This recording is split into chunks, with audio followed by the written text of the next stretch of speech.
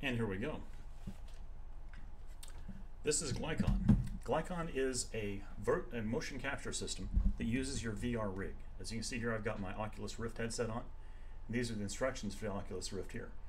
It's really simple. You put on this headset, you put on your hand controllers, and then you have this arena that you can walk around in.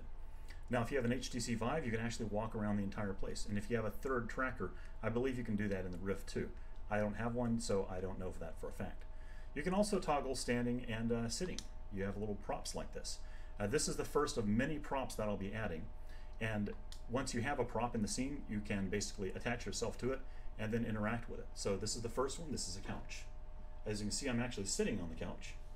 And I can also turn off the couch and stand back up. You have full IK over the entire body, which means I can do all kinds of stuff. If I move around, it follows me. And obviously you have control over the hands and elbows. You can dance, whatever you want. All right, so this is EA 6, early access 6 version. It's going out to everyone today. Oh yeah, the other thing, obviously, you have hand controls. See, hand controls over your hands.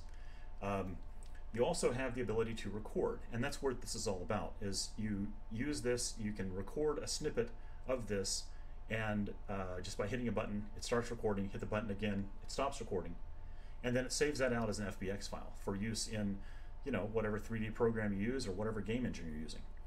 And that's all there is to it. The idea is I wanted to create a simple system that lets you just sit down and really quickly create motion capture data for your game or your computer animation, because that's what I needed it for. I have several games that I would like to finish that all require some computer animation and some character animation, and I don't feel like doing all that by hand. So I can throw this on, boom, I'm done, basically. That's all there is to it. So this is Early Access 6. It supports HTC Vive and Oculus Rift. Windows Mixed Reality is almost done, and if you have one of those, please let me know, and I'm looking for people to test that out. And let's see, is there anything else? Oh, you can go to liberty3d.com/Glycon for more information and to get in on the program now. It's dirt cheap now. It's going to be more expensive once I finish putting all the bells and whistles in here. And yeah, that's it.